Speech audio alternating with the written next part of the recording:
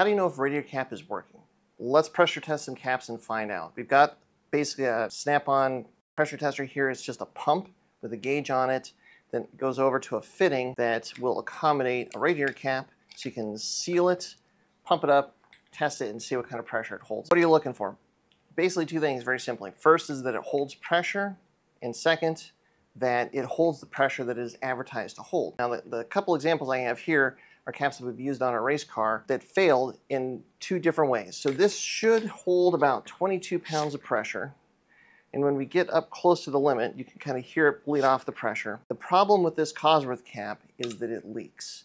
And we'll throw up a time lapse, but basically, once this thing hits its kind of like target pressure, it just loses pressure continuously. Now, second one here is this Mishimoto cap. And in the case of this one, it's basically sitting at about 25 pounds of pressure, not the 30 that's advertised. This is over 10% lower pressure than what it's advertised to hold. So, this is a good reason to test your caps. If you're having any kind of cooling issues, the very first thing you want to do, one, make sure your caps are in the right place, and then two, test the caps to make sure they're actually working properly, and then proceed with your diagnosis.